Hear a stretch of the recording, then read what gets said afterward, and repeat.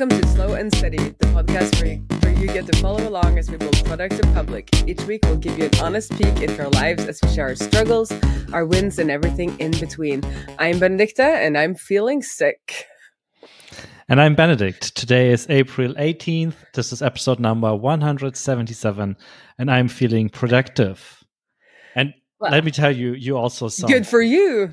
I do sound sick. I mean, yes. No, not yes. But I also did, because I had to call in sick for my bank job. And I was like on the couch all Thursday last week. So it's been like, I thought I would be done with this by now. But this cold is just sitting really hard. But anyway, and then I announced my Outseta job like properly on that Thursday. And I was like, on my couch, like talking to people online all day. And I was like, this feels, I definitely know I can't like substantially code or like do any substantial code, but it's going to be fine. It's fine just talking to people online, right? It's a different mindset, mind game. See, I can't do it.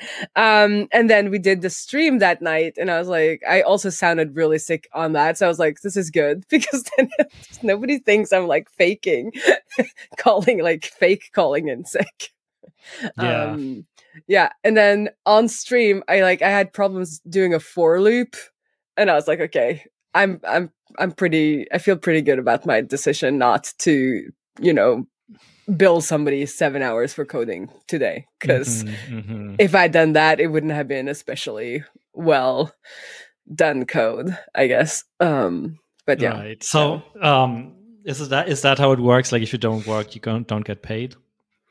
Well, I can always, like, if I get sick, like now I should probably, because I have my own company. So now living in Norway, if I'd gotten a doctor's note, I could have gotten, a sick leave from my own company and then getting paid from the government like that. But, or not really, because the employer has to cover the first 14 days and I am my own employer. So, But this has happened before. I don't know if you want to go down this rabbit hole, but I should know by now that I should just go because it turns out if you're sick again and again, then the employer's responsibilities kind of like they put them together. So even if you're well for a couple of weeks and then you get sick again, there's some rules and I don't remember them. But since I had a concussion and then the stomach bug, and then this cold, at some point I might have been able to start getting some sick money from the government. But then, you think like, oh, it's gonna pass. It's gonna pass so fast. It doesn't really matter. But if this happens again, I'm gonna be running to the doctor the first day and be like, this can't be happening. Yeah, that makes sense. Yeah, spring is coming. No, I shouldn't say that because then it starts snowing. Spring is not coming. But you're back to you because you're doing good. Yeah. Spring is coming for sure. We had some nice weather like Monday to Friday last week, and then Saturday and Sunday. Of course, weather was shitty. Yeah. It always feels like I don't get much nice weather on the weekend. Anyways, last week has been good, mostly playing catch up on stuff. But I feel like I'm on top of everything again. So this week, we are planning to roll out the new reporting feature to all of our customers. No splashy marketing launch or anything just yet, but enabling the feature flag for everyone is on the roadmap for Friday or something like that. There's only a handful of things we need to do. And the one thing I'm working on is basically up until now, like all of the reporting we had was basically showing totals in tables and stuff like that. So when you'd see a list of broadcasts, you'd see, hey, this is the total number of broadcasts or messages sent. This is the total number of clicks. This is the total number of opens, and so on. And this is still, as of today, still backed by that old implementation. And my task for this week is getting that data from the new implementation so we can basically rip out the old implementation, which, it's basically doing the same thing, but on a way coarser level, just on the totals. And what's cool is, and that was an idea by Leo in the early days of this project, is we store the data at different resolutions, so at different granularity. So we store stuff minutely, and then we do a roll up to daily. And he had a clever idea of rolling up by infinity, basically. So instead of having a timestamp in that third table, we're just like grouping by message source, like broadcast or campaign message. And then the roll up is on everything ever, which is the current number, like it's the current total of messages delivered and stuff like that.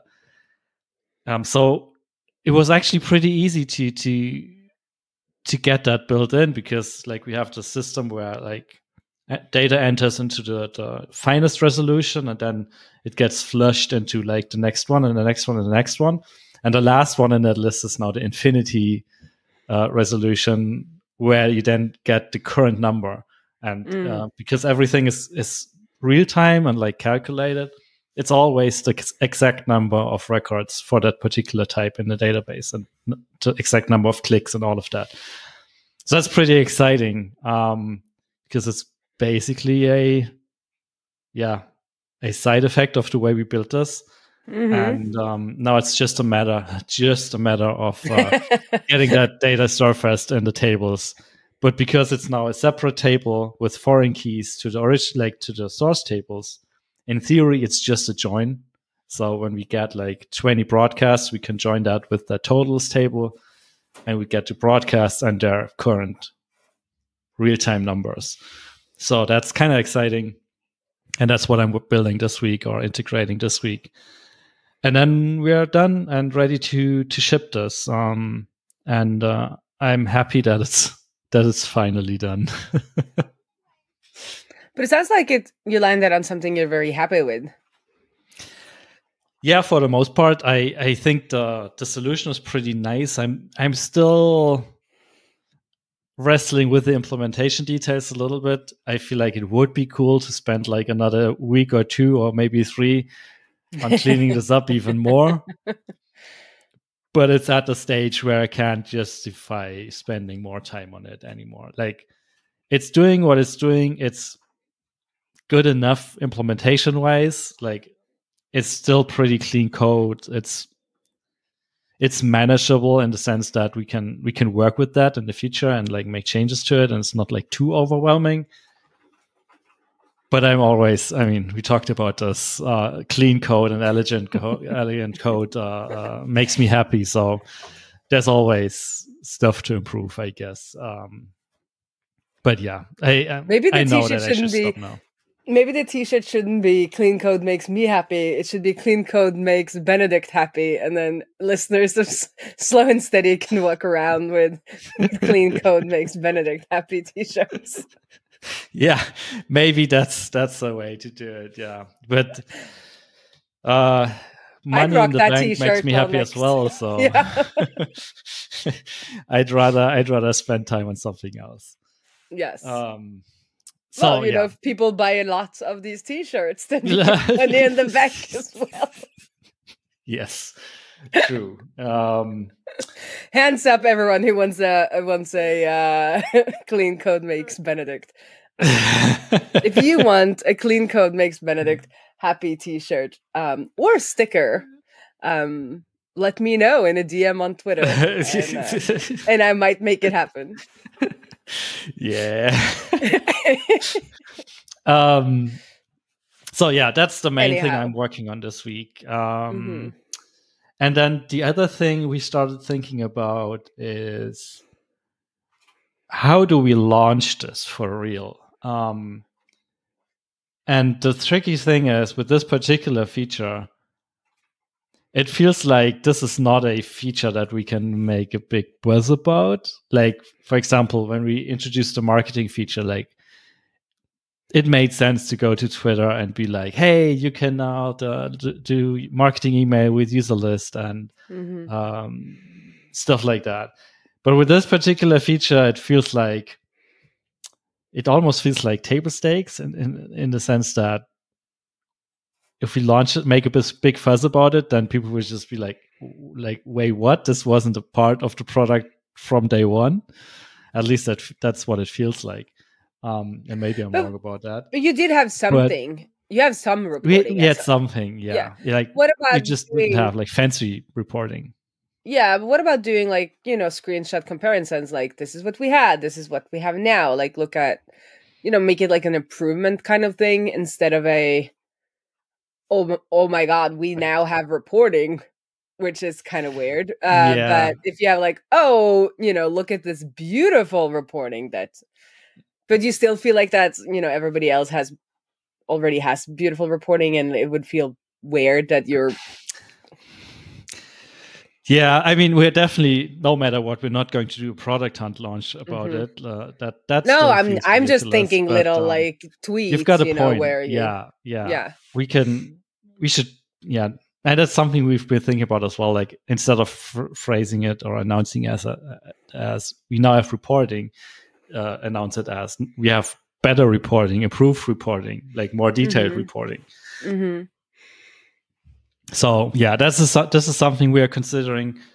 And then the other thing I've been thinking about is, because in itself it's not as fancy of a feature, maybe I should write a blog post about how we built this and the solution we came up with to implement this, because I feel like at some stage, almost all companies, at least companies that deal with some sort of data or some sort of analytics, or I don't know, will run into the problems we've been running into. And this might make up for an interesting article that then maybe doesn't get like super targeted traffic, in terms of people reading the blog post will not be signing up for Userlist right away, but they might be working at a company that might be and I think it's one of those customer that builds trust, that the engineering behind it is good,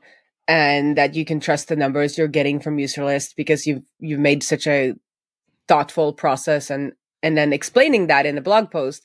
I think you're right that if developers working for companies looking into more expensive emailing, not more, but like high-end, I guess Userlist is like high-end emailing solutions, then are like, this fits into the brand, right? It's not it's not the cheap free ConvertKit. It's like the really good one, and I read that their reporting is like on point and to be trusted, and like I think it fits with the brand that you write it up. So that's one thing we've been thinking about. Honestly, we've been planning to write like more technical content since basically day one, and it never happened. Like, there's not always been something else.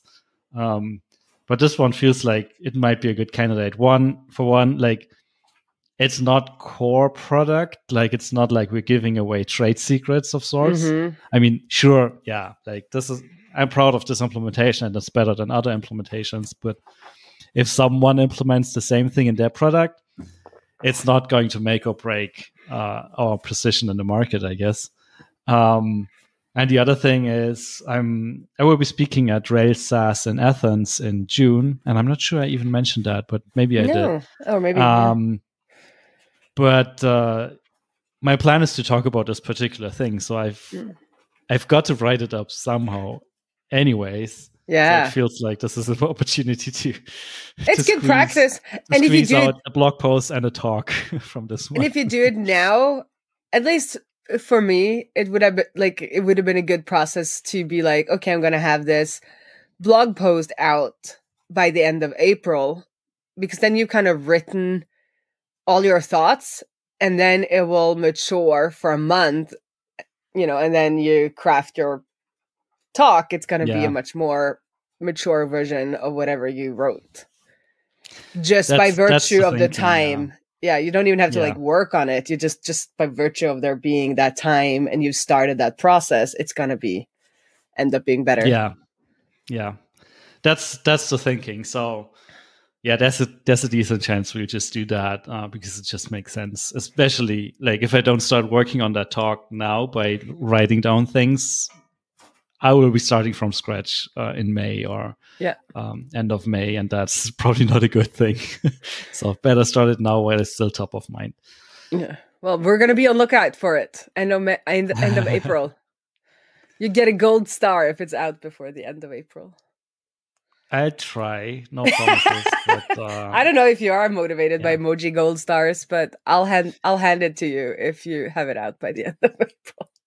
Yeah, but that also means it's just a week, right? Because this week is April almost over? Next week is already the last week of April. So time moves fast. So, but then again, I mean, in theory, a week should be plenty to do this. But that assumes that nothing else is happening, and I can focus on just this for a day or two.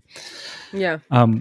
But yeah, it also means that maybe you can just write it down. And as you said, like, I don't think, or as you said, it's not going to be like it's not where you're going to get the super targeted traffic. Yeah. So it doesn't have to be the bestest blog post there has ever been. It just needs to be your thought on the subject. And then you can go back after the talk and refine it, because then you probably have gotten questions, at RailsConf. SAS. Right, Rails SAS, yeah. Rails SAS. I just should not talk today. It's my brain. Well, maybe we should just wrap this up and make this a super short episode. Super short. I just want to say though that I did the Outseta announcement last week about being a developer advocate, which I landed on as my title, and then. That unlocked a memory from like 4.5 years ago. I had to go in and find the Facebook event because it was the university reunion. So I took 2 classes at university, and kind of the first class I was or 2 years. So that the first year that I did most of my university degree with, we had a reunion, and you had to like end these sentences. And maybe I said this last time, and that's how I remembered it. But anyway,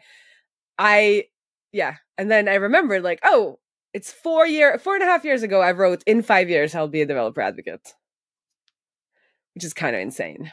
Did I tell this story last time? You told the story last time, yeah. Yes, but I had to check the date, though, because I don't think I remembered the date. And I went in and found the Facebook event, and it was 4.5 years ago to the day, which was I thought that was kind of interesting. But anyway, so that's the universe for you. Coincidence. Mm-hmm. Are you going to, or do we know anything about MicroConf Europe this year? I think it's again in autumn, like October or something like that.